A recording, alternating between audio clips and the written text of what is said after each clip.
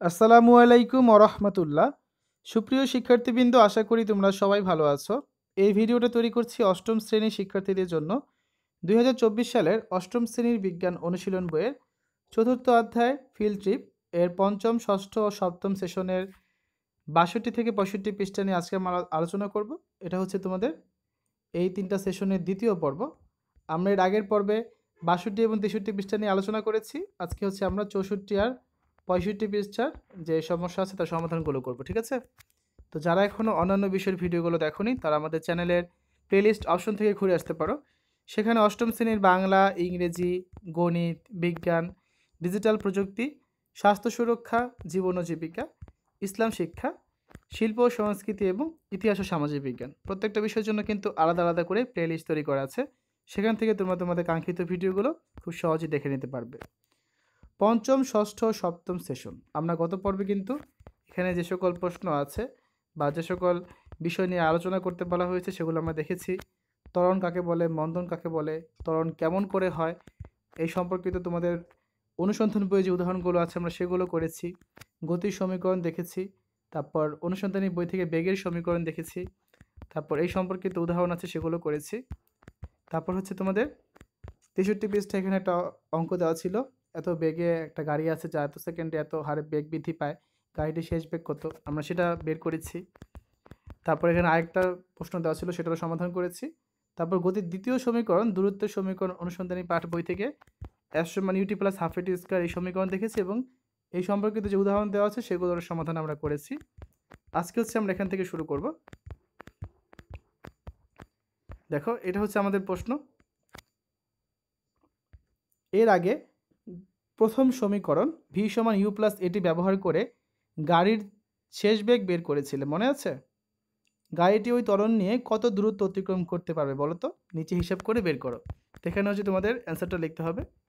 দেওয়া আছে আদিবেগ হচ্ছে কত, 25 মিটার পার সেকেন্ড। তুমি চাইলে মিটার পার সেকেন্ড এভাবেও লিখতে পারো। সময় হচ্ছে কত, 4 সেকেন্ড। আর ত্বরণ হচ্ছে 5 মিটার পার সেকেন্ড স্কোয়ার। আর শেষ বেগ দেওয়া আছে 45 মিটার পার সেকেন্ড। তোমাকে বের করতে হবে দূরত্ব এস। আমরা জানি এস সমান হচ্ছে ইউটি প্লাস হাফ এটি স্কোয়ার। তাহলে মানগুলো বসিয়ে দিই। ইউর মান হচ্ছে 25, টি এর মান হচ্ছে 4, হাফ ইন্টু এর মান হচ্ছে 5 আর টি এর মান হচ্ছে 4 স্কোয়ার। তাহলে কত থাকছে, 4 পঁচিশে 100, হাফ ইন্টু 5, 4 কি স্কোয়ার করলে হয় 16, বা এস সমান 100 যোগ এই 16 আর 2 কাটাকাটি গায়ে থাকে 8, 5 আর 8 গুণ করলে হয় 40। তার মানে 100 প্লাস 40 অর্থাৎ হচ্ছে কত, এস এর মান হচ্ছে 140। অতএব আমরা কি বলতে পারি, যে গাড়িটি হচ্ছে ওই ত্বরণ নিয়ে 140 মিটার দূরত্ব অতিক্রম করবে, ঠিক আছে? তোমরা ছোটবেলায় কচ্ছপ ও খরগোশের দৌড় প্রতিযোগিতা গল্পটা শুনে থাকবে, যেখানে খরগোশ দৌড়ে অনেক দূর এগিয়ে যাওয়ার পরেও আলসেমি করে ঘুমিয়ে পড়ে আর অন্যদিকে কচ্ছপ ধীর স্থিরভাবে অবিরাম চলে বিজয়ী হয়। চলো আমরা এরকম একটা কাল্পনিক গল্প গতির সমীকরণ ব্যবহার করে সমাধান করি। একটি কচ্ছপ ও একটি খরগোশ 3 কিলোমিটার দৌড় প্রতিযোগিতায় অংশ নেয়। খরগোশ 0.07 মিটার পার সেকেন্ড আদিবেগে এবং 0.002 মিটার পার সেকেন্ড স্কয়ার ত্বরণে দৌড় শুরু করে। অন্যদিকে কচ্ছপ 0.25 মিটার পার সেকেন্ড গড় বেগ নিয়ে দৌড় শুরু করে। প্রতিযোগিতা শুরুর পর খরগোশ 1 ঘন্টা দৌড়ায়, তারপর অলস খরগোশ 4 ঘন্টা ঘুমায় এই ভেবে যে কচ্ছপ অনেক পিছিয়ে আছে, তাকে দেখা গেলে সে এক দৌড়ে ফিনিশ লাইন অতিক্রম করবে। খরগোশ ঘুম থেকে উঠে কচ্ছপকে না দেখতে পেয়ে পুনরায় একই আদিবেগ এবং ত্বরণ নিয়ে দৌড়ানো শুরু করে। প্রশ্ন হলো, 1 ঘন্টা পর খরগোশটি কচ্ছপ থেকে কত দূর এগিয়ে থাকবে এবং দৌড় প্রতিযোগিতায় কে জিতবে তা গাণিতিকভাবে বিশ্লেষণ করো। সমাধান দেখি আমরা। দেওয়া আছে সময় t1 হচ্ছে 1 আওয়ার। তা আমরা জানি 1 ঘন্টায় 60 মিনিট, আবার 1 মিনিটে 60 সেকেন্ড, তার মানে 1 ঘন্টায় 3600 সেকেন্ড। খরগোশের ক্ষেত্রে আদিবেগ ইউআর, খরগোশ মানে আমরা জানি র্যাবিট, তাই আমরা এখানে ইউআর নিয়েছি। দেওয়া আছে 0.07 মিটার পার সেকেন্ড। আর ত্বরণ হচ্ছে AR, 0.002 metre per second square. আমরা 0.002 মিটার পার সেকেন্ড স্কোয়ার দিয়ে করবো, তবে এক্ষেত্রে প্রশ্নে কিছুটা ত্রুটি বিচ্যুতি থাকতে পারে। সম্ভবত এখানে মানটা এমন হওয়ার কথা ছিল 0.0002 মিটার পার সেকেন্ড স্কোয়ার, তাহলে অ্যান্সারটা চেঞ্জ হবে, আমরা দেখাবো। তো কচ্ছপের ক্ষেত্রে গড় বেগ ভিটি, কচ্ছপ মানে আমরা জানি টট্রয়, সো এখানে হচ্ছে কচ্ছপের ক্ষেত্রে আমরা ভিটি সমান নিয়েছি কি 0.25 মিটার পার সেকেন্ড। এখানে 1 ঘন্টায় খরগোশের অতিক্রান্ত দূরত্ব SR সমান হচ্ছে UR_T1 plus half AR_T1 square. যে UT plus half AT square ওই সূত্র এখানে নিয়েছি। তো মানগুলো বসিয়ে দিই। মান বসানোর পর এখানে আমরা কাটাকাটি করেছি। আমাদের অ্যান্সার আসছে কত? 13,212 মিটার। এখন তুমি যখন AR এর মানটা 0.02 না নিয়ে 0.0002 নেবে তখন মানটা কিন্তু চেঞ্জ হবে। তো আমরা বইয়ে যেটা দেওয়া আছে আমরা সেটা দিয়ে করছি, ঠিক আছে? এবং 1 ঘন্টায় কচ্ছপের অতিক্রান্ত দূরত্ব। কচ্ছপ চলছিল গড় বেগে, তার মানে ST সমান হচ্ছে V1T1। এই সূত্র নিয়েছি আমরা, সমান বেগের সূত্র S সমান VT। তাহলে মান বসিয়ে দিলাম। কচ্ছপের দূরত্ব কত? 900 মিটার, এটা আমরা পেয়ে গেলাম। তাহলে 1 ঘন্টা পর খরগোশটি কচ্ছপ হতে কত এগিয়ে থাকবে? SR মাইনাস ST, তার মানে 13,212 বিয়োগ 900 মিটার সমান 13,212 মিটার। এখন তুমি যদি এখানে AR এর মানটা পরিবর্তন করে নাও, সেক্ষেত্রে এই মানটাও পরিবর্তন হবে, এই মানটাও কিন্তু পরিবর্তন হবে, ঠিক আছে? আবার ধরি S সমান 3 কিলোমিটার বা 3000 মিটার দৌড় প্রতিযোগিতা শেষ করতে কচ্ছপ এবং খরগোশের সময় লাগে যথাক্রমে TT কচ্ছপের ক্ষেত্রে, আর খরগোশের ক্ষেত্রে লাগেছে TR। তাহলে খরগোশের ক্ষেত্রে আগে বের করি।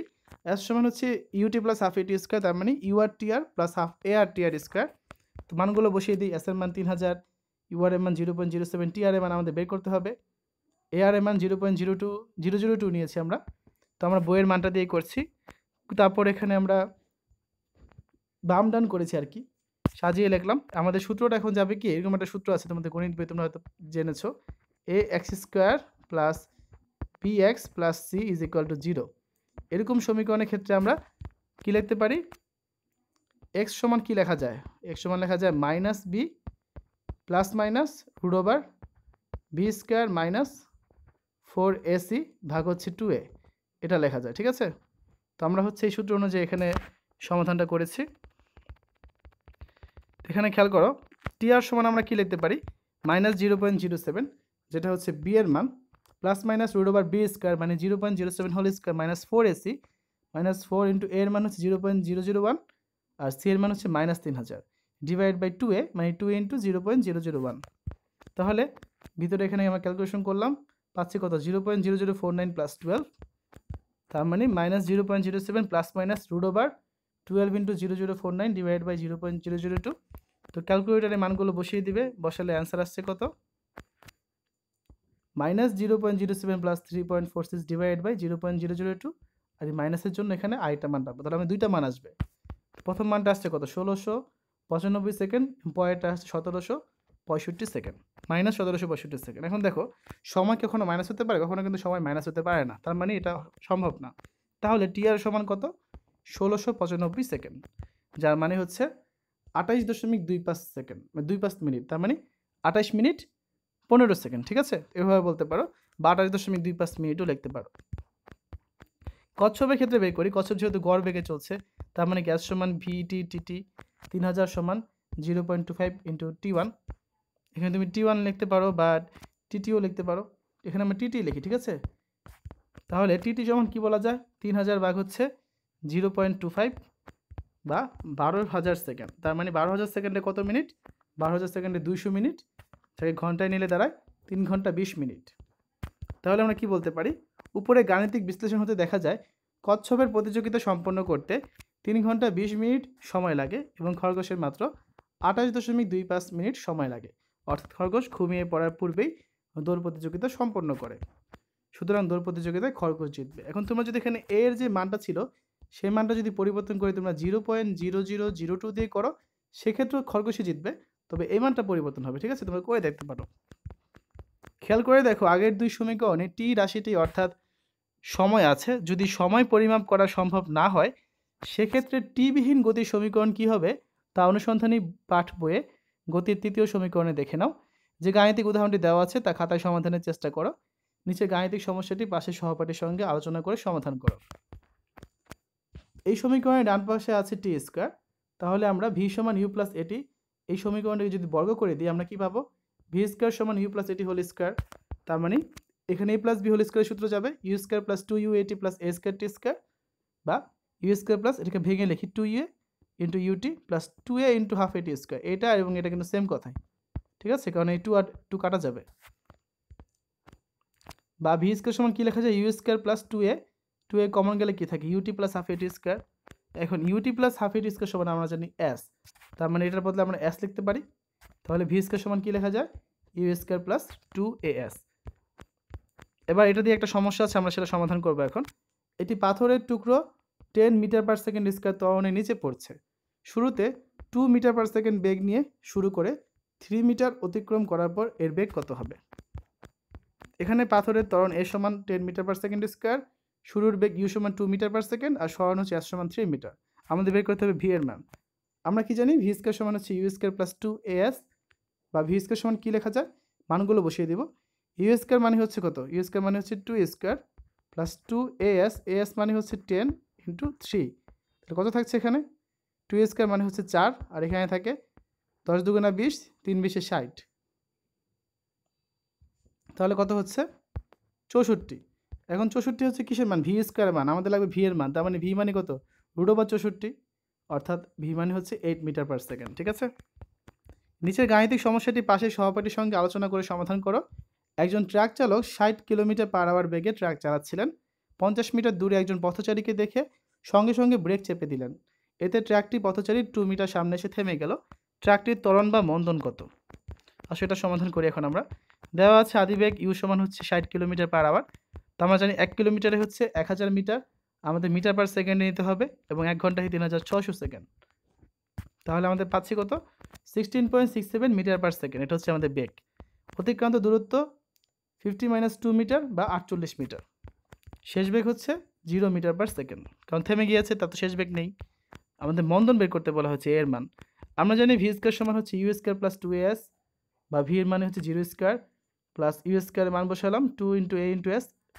এর মান আমরা জানি না, তাহলে আমরা কি লিখতে পারি, 0 সমান এখানে ক্যালকুলেশন করে থাকে 277.89 প্লাস 96a, বা 96 এর সমান কি লেখা যায় -277.89, বা এর সমান লেখা যায় -277.89 ভাগ 96, বা এর সমান হচ্ছে -2.89 মিটার পার সেকেন্ড স্কোয়ার। সুতরাং ট্র্যাকটির মন্দন হলো 2.89 মিটার পার সেকেন্ড স্কোয়ার। তুমি যদি বলো ট্র্যাকটির ত্বরণ হলো কত, তাহলে কিন্তু তোমাকে এই মাইনাস সহ অ্যান্সারটা লিখতে হবে যদি ত্বরণ বলো, ঠিক আছে। আর যদি বলো মন্দন, সেক্ষেত্রে কিন্তু তুমি মাইনাস লিখতে পারবে না, মন্দন নিজেই হচ্ছে মাইনাস, তার মানে মন্দন হচ্ছে 2.89 মিটার পার সেকেন্ড স্কোয়ার। এর পরবর্তী ক্লাসে আমরা অষ্টম সেশন নিয়ে আলোচনা করব, সেখানেও বেশ কিছু গাণিতিক সমস্যা আছে, আমরা সেগুলো সমাধান করব, এবং যে সকল বিষয়বস্তু নতুন পাবে সেগুলোর আলোচনা আমরা করে দিব। দরকার হলে অনুসন্ধানী বই থেকেও আমরা কিছু সমস্যার সমাধান করব, ঠিক আছে।